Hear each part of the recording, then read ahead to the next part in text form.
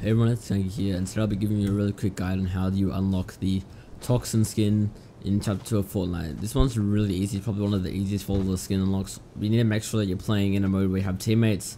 So basically any mode that's not solos, it can be duos, squads, arena squads, team rumble, just any mode where you'll have teammates in the normal battle royale island that isn't playground or creative.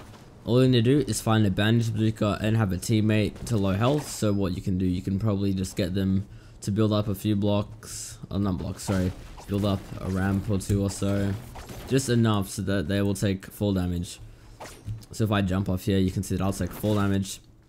Now, you can't do it on yourself because the challenge says that you need to heal a teammate with it, but once your teammate is low, you just shoot the gun at them, and then that will then heal them. And if you've done everything else you need to do, which is get this skin unlocked, obviously, the remedy skin, and if you've also completed all previous challenges, you will then in-game turn to the Toxin skin and also have that style unlocked. But yeah, that's it for this video really.